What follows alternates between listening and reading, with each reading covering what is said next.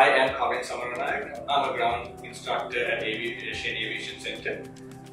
Today I'll be talking to you about what it's going to be like on your first day at Asian Aviation Center. When it comes to the flight training, there are various licenses that you'll come across in your training process until you are completed with the course and when you have joined an airline. There are two main types of courses that you could follow, two being the integrated course as well as the modular course. So what are these two courses? It will be easier to explain the two courses if we talk about the pros and cons. So when you are talking about the modular course gives you freedom where in case if you are not financially strong, if you are not exactly sure what you want to do with the license, because some may not want to join a commercial airline. So if you are still in the process of figuring out, the modular course is for you, because the modular course will take you through three licenses: your PPL, CPL and your ATPL. However, the integrated course will take you directly from zero to your CPL. Now, the pros and cons of this is that if you were to start the integrated course, while yes, you will skip the intermediate steps, you will also need a huge financial strength, because the requirement of the integrated course is that you complete the course within 18 months and you can't therefore stop in between, especially if it's due to financial reasons. First of all, I would like to take you through the main licenses that you'll be following through in this course, namely the SPL or Student Pilot License, the PPL, the Private Pilot License, the CPL, the Commercial Pilot License, and finally the ATPL, Airline Transport Pilot License. So when you start your course, you might be wondering what these licenses mean, and I will take you through it now. The SPL is the license that you need to commence your flight training. So how do you get an SPL? First of all, you need the minimum age requirement of 16 years. You need a medical class 1 or class 2 approved by the Civil Aviation Authority or Sri Lanka. You need a NIB clearance given by the Ministry of Defence, and finally, you should be proficient in your English. Out of the requirements for your SPL, let us first talk about the medical.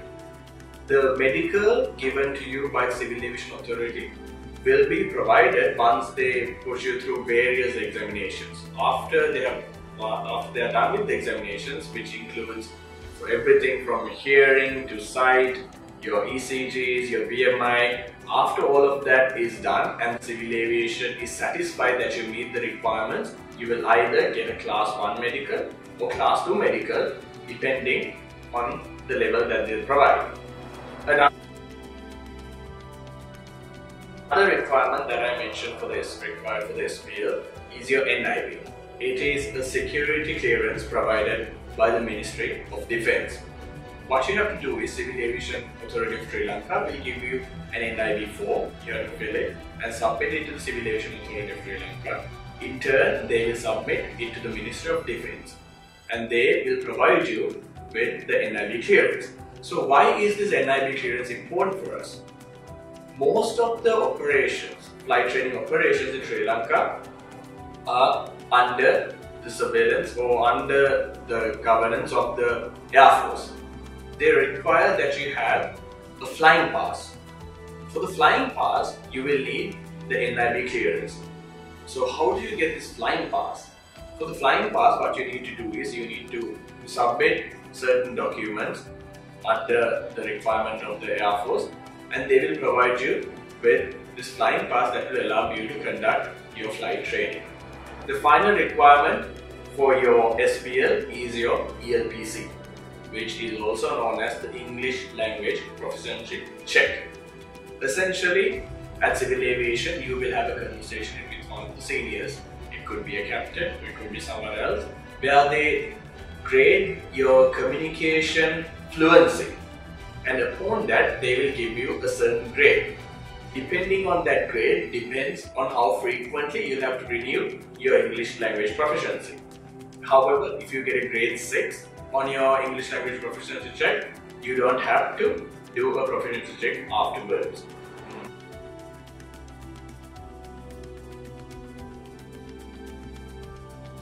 Since you have already understood what the SPL is now, let us talk about the PPL. While your NIB clearance is still under process, you could have started your ground school training at this point. After your ground school training is completed, you are eligible now to do the civil aviation exams at the Civil Aviation Authority of Sri Lanka.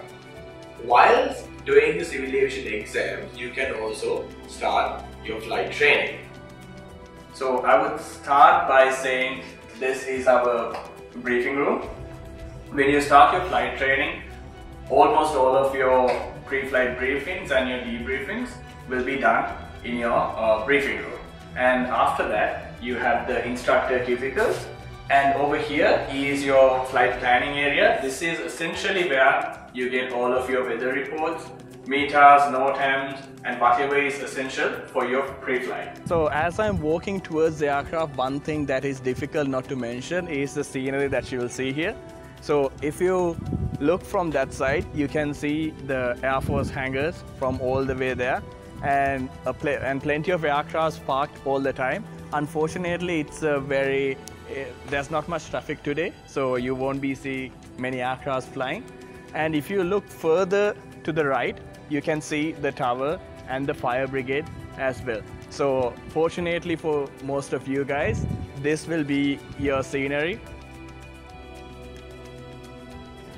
As mentioned before, after your PPL ground school, you'll be starting your PPL flying. If you look over here, this is one of the aircraft that you will be flying in your flight training. Then it's a Cessna 152.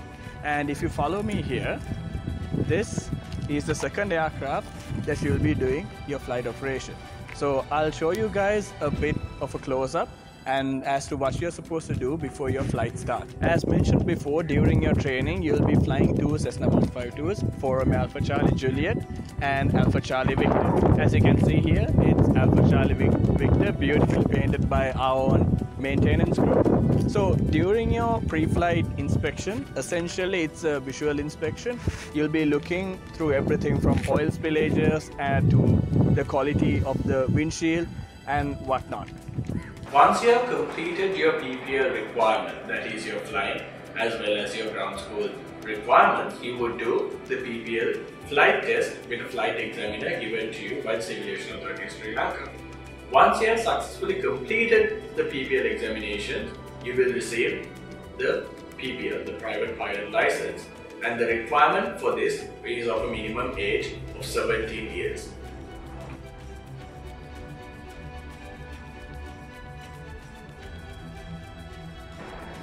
The final license, that is the ATPL, and the third license that I would like to discuss, the CPL, will be done together because they follow the same idea.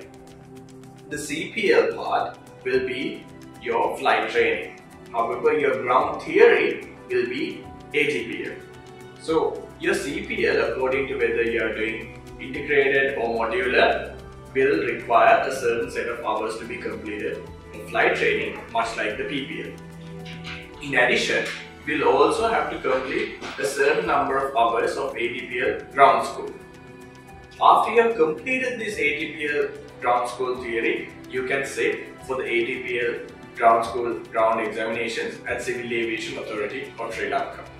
I would like to discuss about your CPL and ATPL license together.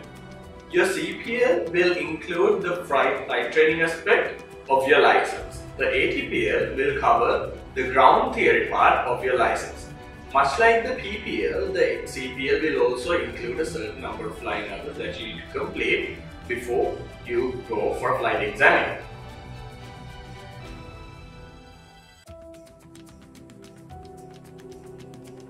In addition to that, you will also have to have completed the ATPL ground school with a certain number of hours and passed the Asian Aviation ground school examinations, and in turn you could sit for civil aviation examinations.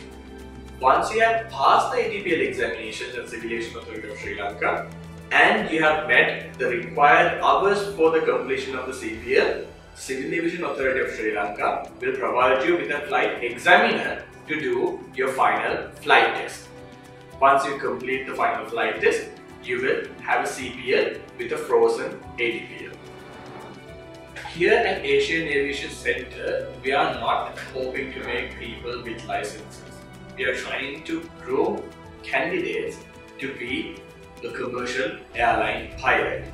So when it comes to becoming a commercial airline pilot, your financial stability or your passion may not be surely enough. There are various other things that you need to be a commercial pilot license. Now at Asian Aviation Center, we'll be grooming you to all of those qualities so that not only you have a pilot license, you're also a capable candidate to apply to a commercial airline. Among these qualities, I would say things such as clear communication. It doesn't matter whether you have a license if you can't communicate with someone properly. This is especially important if you are a pilot. In addition to being able to contact with the tower to relay messages efficiently and effectively, you should also be fluent enough to pass whatever message you have to your co-workers. Another point I would like to bring up is situational awareness. As you may be aware, at this point, if you are following the holiday course, you are probably very keen students, so you are very aware about things such as autopilot. So you may also know most of the flight at commercial level is done by autopilot. So why do we still need pilots to fly aircraft? Because there are certain things that the computer can't do that human beings can, such as being situationally aware. A computer could process the information that is given to them.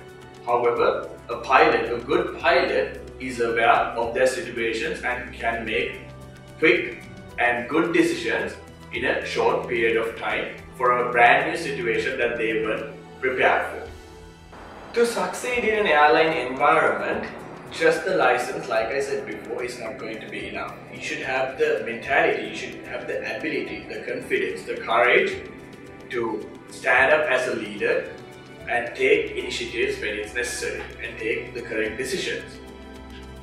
So these things will also be covered during your training at Asian Aviation Center. Another thing I would like to add is that there is numerous applications of arithmetics, numerics and sequences as well. So you need to be thorough in those aspects as well. What is necessary for you and more will be provided at Asian Aviation Center, but you should have the drive and the passion to do the self-studying that is required to succeed as a commercial pilot in this field.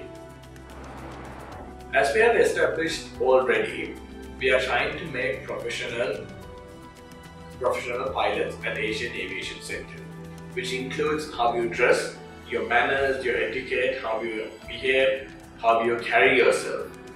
These are all things that are required when you apply to an airline. While we know to have fun when it's necessary, it is also very important that you behave yourself in a very disciplined manner when you join Asian Aviation Center.